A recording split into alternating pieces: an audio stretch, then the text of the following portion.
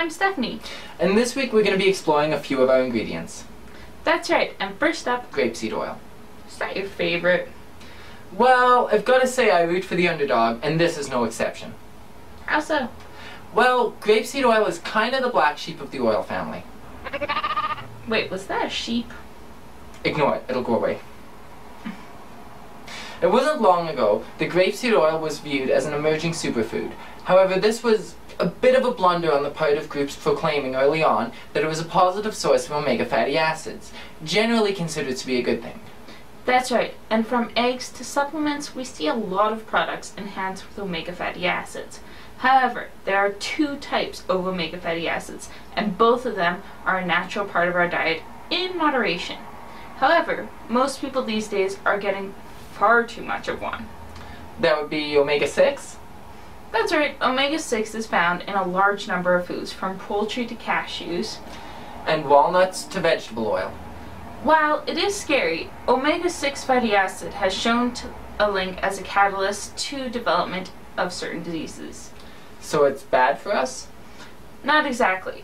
There is a second type of omega fatty acid that is found in foods such as fish, strawberry, milk, and broccoli. Among many others. This type is called omega-3 fatty acid. Okay, so omega-6 bad, omega-3 good? No.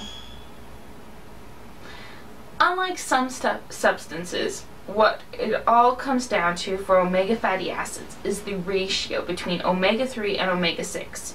The ideal ratio is thought to be 4:1, omega-6 to omega-3.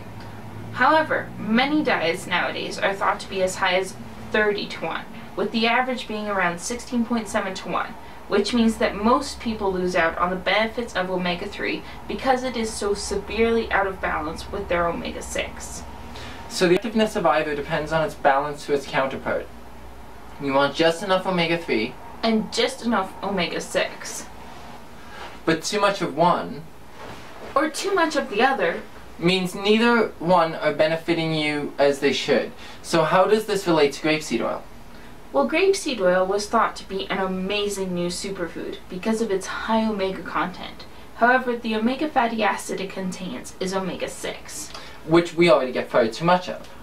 Right, which meant that people adding grapeseed oil to their diet was doing far more damage than good. So grapeseed oil is the supervillain of superfoods? Yeah, I guess so, for most people, yeah. Okay, so should we throw away the rest of our supply? No. Grapeseed oil still has many benefits to offer us as long as we don't make it a part of our diet. Which is one of many reasons we don't recommend eating our products. No matter how good they smell.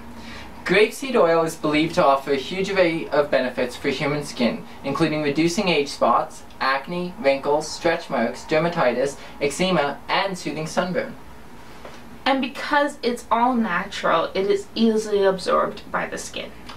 And it has a positive impact on waste as well. Grapeseed oil is extracted from grape seeds that would ordinarily go to waste during wine production. Unfortunately, it wasn't until the last 100 years that extraction was made feasible on a large scale, meaning grapeseed oil is definitely one of the newer oils to be harnessed for its benefits. That's right, and speaking of harnessed, should we let these people go? Nice one!